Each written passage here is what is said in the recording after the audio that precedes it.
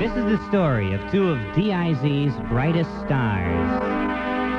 And on an early morning about 3 decades ago, at separate ends of the galaxy, this story begins. These two nutty kids were born who would someday change the face of radio in cities across this great land of ours. Yes, I'm testifying about America's own Baxter and Mark. Although way back then, America as a whole didn't much give a rat's rectum. They were born in the 50s when broadcast TV showbiz was in its infancy, the Howdy Doody show, and for the whole nation it was Howdy Doody time. Yeah, Howdy was a giant in the industry. He was a very powerful network puppet and a great influence on the two of us and on Ted Koppel as well. Soon the 50s and 60s brought music to TV with Elvis on the Milton Berle and Sullivan shows, and it didn't escape the boys' attention. Whenever a rock song was playing, girls began to wriggle and coo. I was real little watching my sister and her girlfriends dance about the living room as they were watching rock music on TV. I think it was Hullabaloo or Shindig or something like that. And, well, it would stir something very deep inside me. Something would happen physiologically. Of course, I was too young then to understand, but now I know. Now it's all very clear what I was experiencing. Constipation. Mark Farnswickle and his sister and parents, the fabulous Flying Farnswickles, a retired circus family, had hung their trapezes permanently in Cheyenne, Wyoming, while Alan Baxter was adjusting to his new family just outside Washington, D.C., where his real parents left him just before returning to their home planet in a distant galaxy. Yeah, I don't know. It's hard to get used to even now. I mean, like, for example, people seem to enjoy listening to me on the radio, but sometimes when they're around me in person, they become apprehensive, almost repelled by some sixth sense that seems to tell them I'm different. Hey, I can't help that. And let me tell you, people can be really cruel sometimes. Get away from me, you repulsive creature, and stay away from me!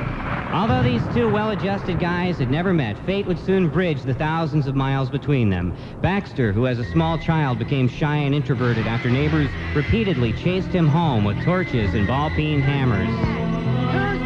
He first took an interest in performing while practicing magic tricks in front of a mirror, hoping to astonish, befuddle, and amaze people into liking him. Eventually, he took up playing guitar in an effort to serenade his doves and magic bunnies into not running away in terror. Good little birdies don't sit up on my shoulder and poo. Obedient bunnies won't end up in the soup.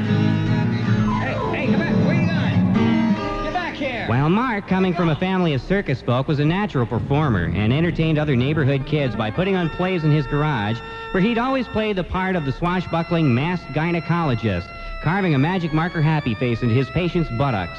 His first interest in performing music came as a fascination with drums, which stemmed from the masked gynecologist's experiments with anesthesia, using wooden mallets on the more difficult patients.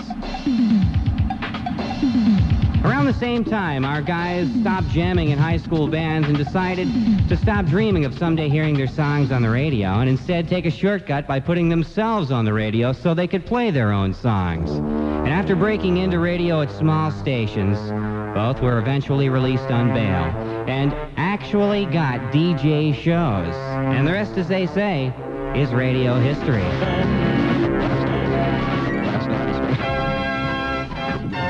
After teaming up at a Denver radio station in the mid-'70s, Baxter and Mark were among a small handful of early radio pioneers to use offbeat humor on the FM side of the dial in the usually too-hip, laid-back heyday of freeform album rock radio, for which they received the Nobel Prize.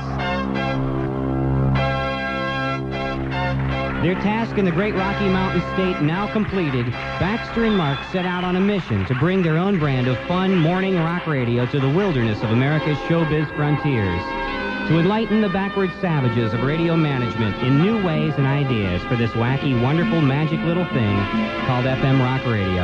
And through their relentless efforts, they've touched the lives and private parts of millions of radio listeners, and more than their share of superstar celebrities, too, crossing the paths and the palms of politicians, rock stars, TV, movie idols. Baxter and Mark have remained the same wonderful, down-to-earth guys, even though at times showbiz seems to revolve around them much like parasitic flies around a dung heap. And those same fertile minds 4 years ago brought their mission to Orlando, Florida, base of operations WDIZ Radio.